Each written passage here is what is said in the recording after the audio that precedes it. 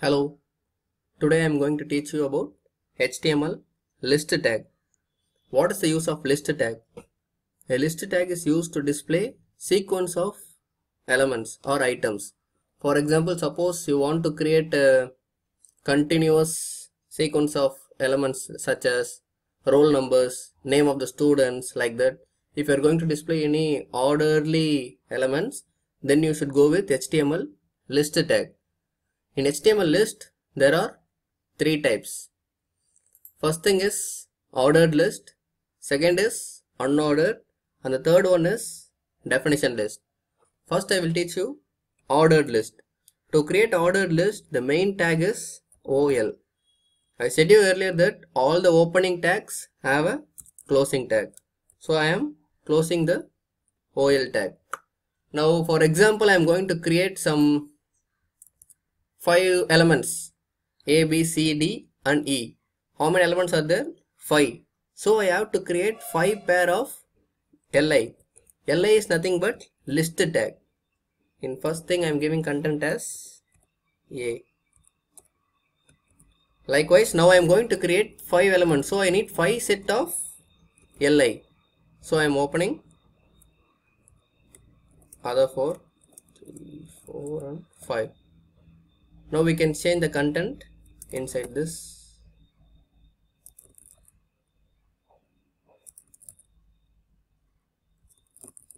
See, if you are going to create only 5 elements, then you should create 5 set of LI. If you are going to create 10 elements, then you have to create 10 set of LI. So, as the number of element increases, you have to create that number of list tags. Got it? Now let's check the output for this.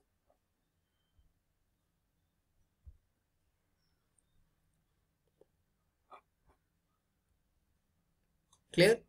See, ordered list gives you output with some sequence of order. 1, 2, 3 is nothing but number wise order. So ordered list yields a sequence output. Then what is the use of unordered list? See, for unordered list we have to change only the main tag. UL, nothing but unordered list. I am now saving this. Got it?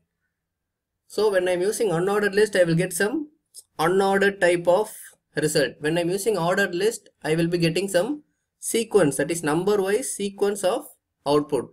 These are the two main types of list. Now let's go a little deeper inside this unordered list. See, now I am getting output of bullet marks. Some people will like square shaped output or some disc shaped output. So we can change this using style. In style there are 3 types. I am now using inline style.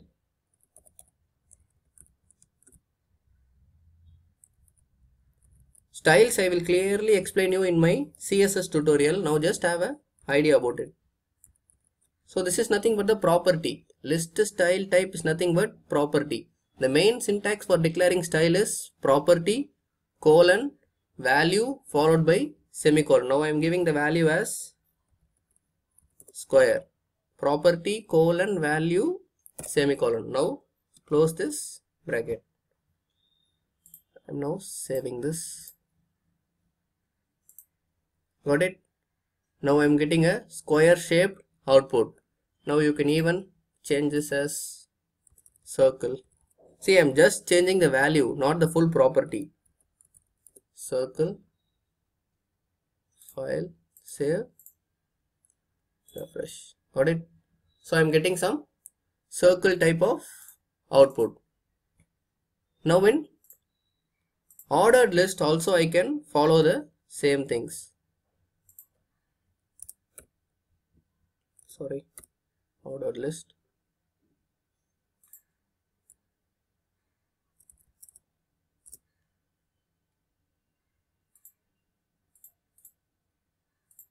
See, the basic output of an ordered list is 1, 2, 3, 4, 5. Now if people doesn't want 1, 2, 3, 4, 5, if they want Roman letters, capital 1, 2, 3, 4, 5 like that, then we have to change the type. There is an attribute called type. I am specifying it as Roman letters. Now I am saving this. Got it? Like this I can change the display output. If I want some ABCD, then I can change this as A.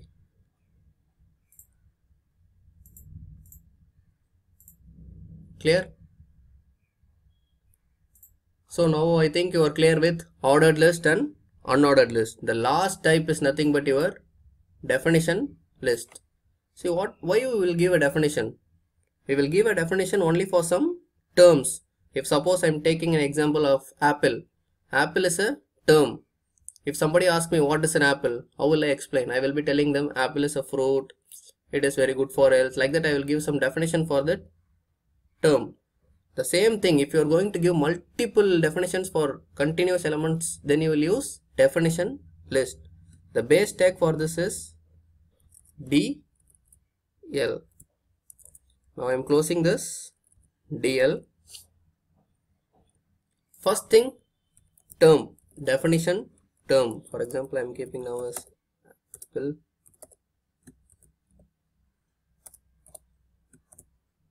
Now I am going to define this apple. So definition data.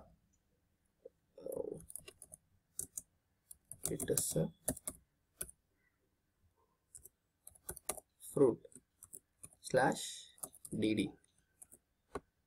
Now if I want to explain one more term, then another dt followed by orange /dt.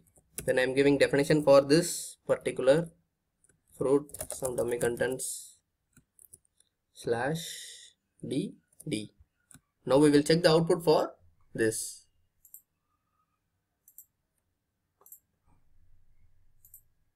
Got it? Term followed by definition, term followed by definition. Like this you can create some sequence of element using definition list. I hope you are all thorough with list properties.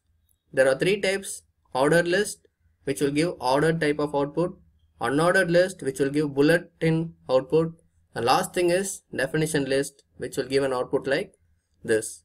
We'll catch you in my next tutorial. Bye bye.